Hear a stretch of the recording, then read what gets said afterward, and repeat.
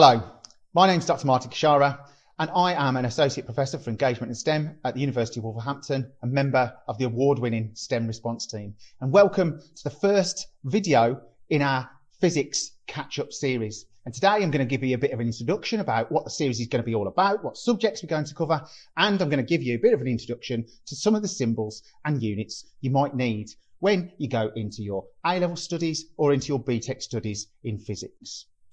So, this is what we're going to cover in our catch-up sessions for physics over the next week.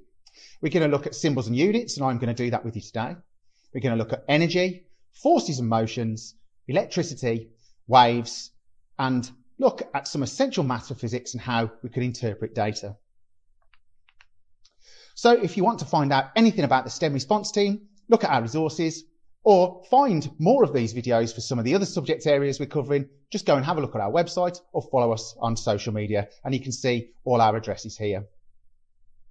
So then, let's have a quick introduction to symbols and units. And there are some important things that we need to consider in your studies in physics, and perhaps you're doing a BTEC in applied sciences and things like that, of course, or you might even be doing A-level physics, and we're going to need these basics before we start to understand some of that content.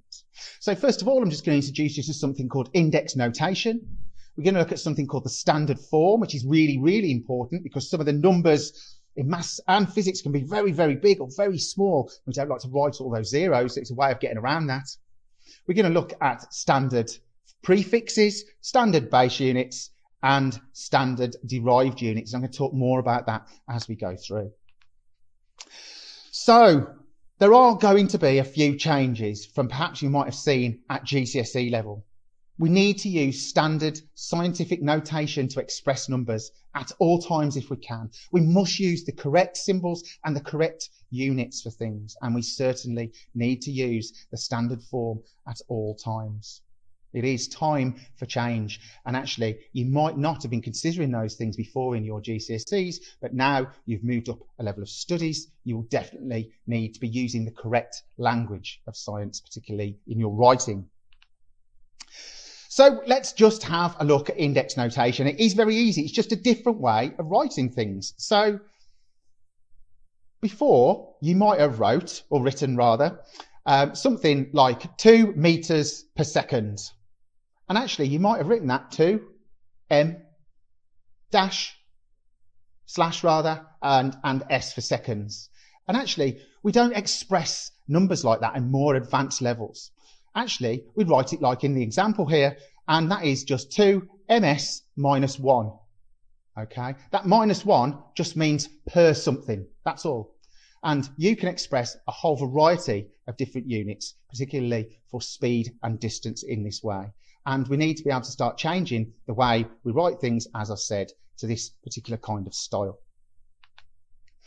So, of course, we need to start using that standard form as well. And it is a very, very convenient shorthand to express very, very small or very big numbers. And you can actually see we've got an example there. And it's made of 3 different parts. We have the coefficient, which can be a whole number or a decimal. Then we've got the base, which is most often 10. And then we've got the exponent, which is the small number, which is hovering in midair in superscript. And it is very easy. So if we want to write the number 1 million, you can see it there. It's 1 and 6 zeros. And actually we can just express that using the standard form as 1 times 10 to the 6. And actually all it does is depend on how the decimal point moves. And I will show you an example. So if you want to convert a large number into scientific notation, all you've got to do is move your decimal point to the left. So we can see in the example there, we've got 156,000 and the decimal point sort of at the end, because if you wanted to put the decimals in, it'll be 156,000.0.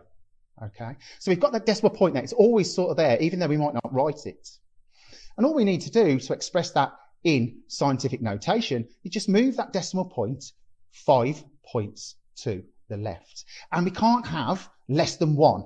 So it's got to be 1.56 something. So all we need to do is jump that decimal point over the numbers until it comes behind the 1. But every time we move the decimal point, be it up or down, we have to change the number of the exponent. All right, so in this case, the exponent will go up by 5 places. So we end up with 1.56 times 10 to the 5. Similarly, if we've got 0.000053, actually we can use scientific notation then to make that 5.3 times 10 to the minus 6 by simply just moving that decimal point 6 times to the right. And if we move to the right, the exponent must go down, right, and become a minus number, as you can see here. So actually, we don't have to do any calculations. We don't have to do anything like that. All we've got to do is just move the decimal point around, and that's nice and easy. So at the beginning, I mentioned SI units or standard units. Now, an SI unit is really an internationally accepted and coherent system of physical units that are derived from something called the MKSA system. And that's the meter, kilogram, second and ampere system. And they're the basic units, or again, the SI units. And actually, that is like an international standard, if you like, of the fundamental quantities of length, mass, time, electrical current and temperature and so on. And we'll look at those in a bit more detail now. Before we move on to some of the more complicated things, we need to look at the SI prefixes, these internationally recognised prefixes. And most often they're used to talk about length or distance or amount. And you can see I've got a scale here, a metric prefix scale, and these are the SI prefixes for quantity, length and length. And of course that would also include distance. Now you can see we've got some on the top line here, and we go right from 0, if you like, to a centimetre, and we're moving to the right here, and we've got centi, all right, which is really a centimetre, all right, which is at 10 to the minus 2. All right, so of course we have in millilitres or millimetres, of course, there are 10 millimetres in a centimetre, of course. But then we can move down that scale and get smaller and smaller and smaller. And the amount of zeros, if you like, the amount of the equivalencies from the previous one changes as we go down. So in a micrometre, there are 1,000 millimetres. And so on as we move down this scale. So we go from milli to micro to nano to pico, and right at the end of this scale, which has just fallen off the edge actually, is at 10 to the minus 15, we have something called femto, which is, you can have femtometers, femtograms and so on, and that's a very, very, very small. And right after that, there's an even smaller one called atto, and that's really, really small. And as we move back up the line, we've got the things that you might recognise, like kilo, like kilograms. We've got mega, giga, like gigabytes on your computer, or again, tera, which is like terabytes on your computer. And you can see just how they all relate to each other by the exponent and the numbers that are shown there. Now, there are some ones that we don't use very much, and they're things like Deca and Deci and Hecto. We don't really use those very much. You might see sometimes centilitres, you might see decilitres and so on. Occasionally, you do see those measurements, but they're not ones that are very commonly used. So they are the SI prefixes.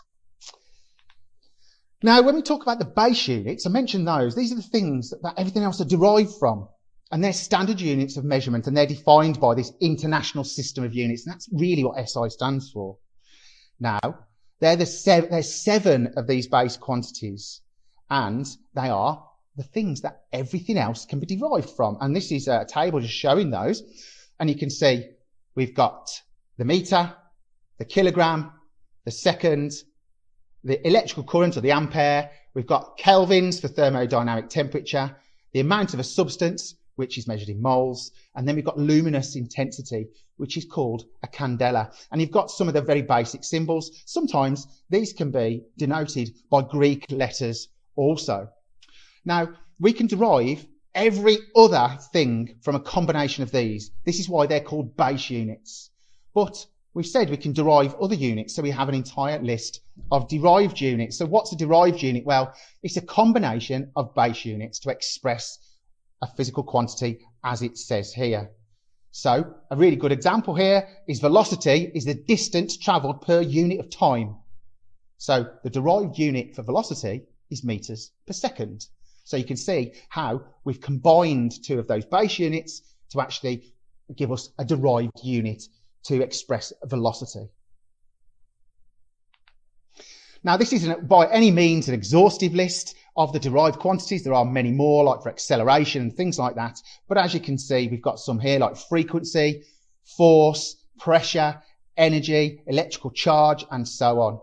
And again, these are all made from combinations of those initial base units. Again, the symbols are shown there. And as I said, they can be expressed like we've said for velocity, which isn't on this list, as meters per second. And that's the units that they would be measured in. So I hope that's just given you a really brief introduction to some of the very basic symbols and units that you might need. Remember, we need to be starting to talk the language of the next level of your scientific studies in physics. So we need to be using that scientific notation and all the correct units you need to do in your formulas and your work during your class.